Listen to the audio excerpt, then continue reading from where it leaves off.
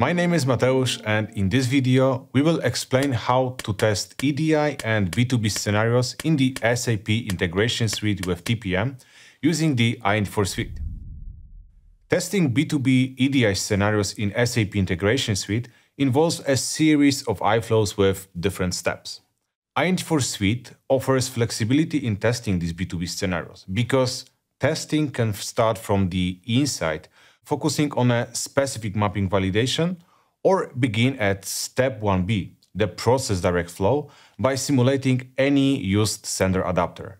The TPM won't recognize a difference whether the message is sent by the original system or by Int4 Suite, as all the necessary parameters are passed. A crucial feature of the Int4 Suite is the flexibility it offers when simulating and injecting messages into SAP Integration Suite iFlows.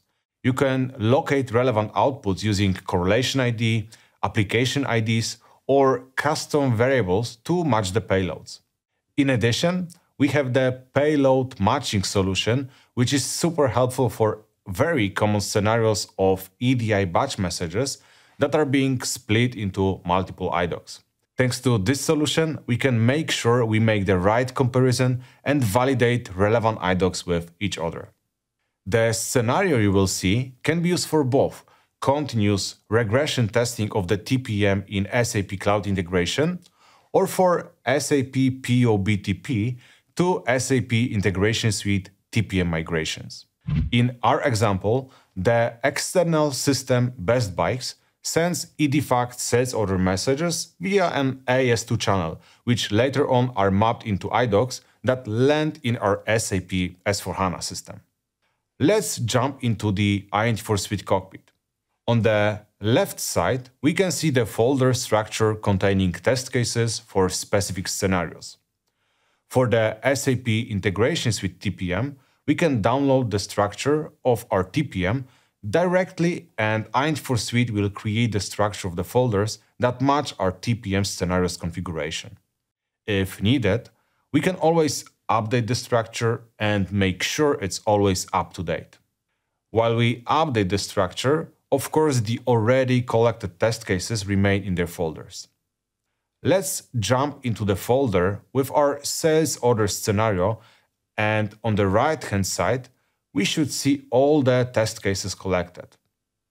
These messages can be collected directly from the SAP Integration Suite or migrated from your SAP PO messages in case of SAP PO to SAP IS migration.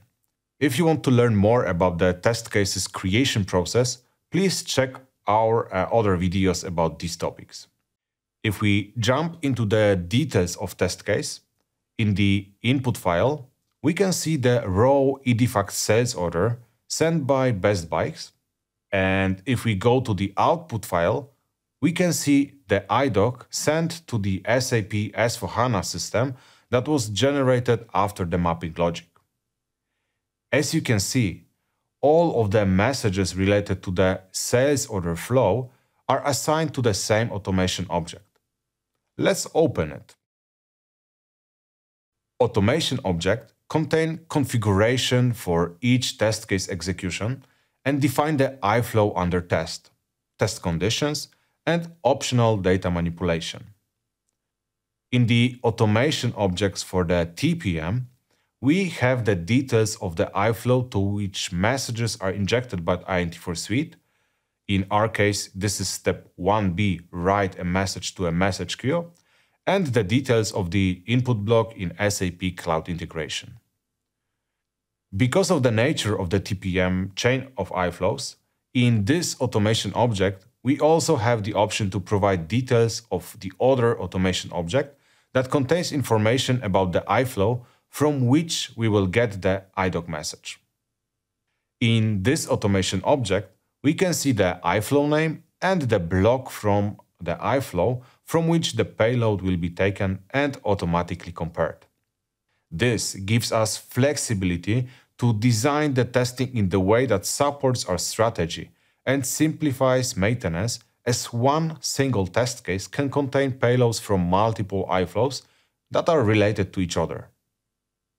If we jump back to the main automation object used for the message injection to the SAP Cloud integration, we can see the test execution parameters, like the adapter type and the additional headers that will be used during the test cases execution.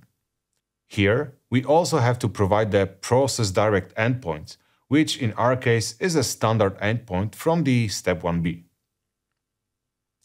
Thanks to the additional parameters, the TPM knows how to treat the message, which mapping guidelines have to be executed, and this guarantees that the message will be processed as it would be a message from a real sender. In the automation object, we can also optionally manipulate the payloads. For example, in our scenario, we have the PO variable created that will read the original value of the SAP purchase order from the test case, and with every single execution, it will change the value to a unique value using the Int4 Suite number range. We have a lot of flexibility with the optional data manipulation with the relevant actions for variables. The automation object setup is one-time action, and once it's done, we can create hundreds or thousands of test cases and apply them with the same processing logic. This is, in a nutshell, the automation object setup. Now, with the basic knowledge of how the Int4 Suite configuration for the SAP Integration Suite TPM works, let's jump back to the Int4 Suite cockpit to execute test cases. In order to execute test cases, I can select the ones to be executed and click on Execute All with Parameters, where we can dynamically provide the environment to which I want to send messages. This way, we can send the same test cases to the development, quality, or any other environment dynamically that allows us testing independently of the B2B partners, even if they are not connected to our dev environment. Now, Int4 Suite injected the messages to step 1b, write message to message queue, and it will validate whether the injected messages have been successfully processed in the step 3 receiver communication flow. And at the end, it will compare the payloads after mapping. Once the test case execution is complete, you can see its summary. If we would test multiple partners or scenarios, thanks to this, we would see at the first glance for which scenarios it is working and for which we have some issues. Next, we can click on the specific test case to see its details like the environment on which it was executed and the new application message ID. But most importantly, we can see the comparison of our mapping, where on the left side, we can see the original output to which the comparison is always done. And on the right side, we can see newly created tested message created based on the SAP Cloud integration logic based on the injected EDIFACT sales order message to the step 1b. Just to summarize what has happened, we can check the flow of the messages in the SAP Cloud Integration Monitor. First, the Int4 Suite injected the message to the Int4 dispatcher. Int4 dispatcher sent the message to the step 1b with the EDIFACT payload and all necessary parameters for the TPM logic. Then, the subsequent iFlows of the TPM have been executed, and Int4 took the payload from the configured in the automation object step 3 receiver communication block and compared the saved reference output in the test case with the actual tested one.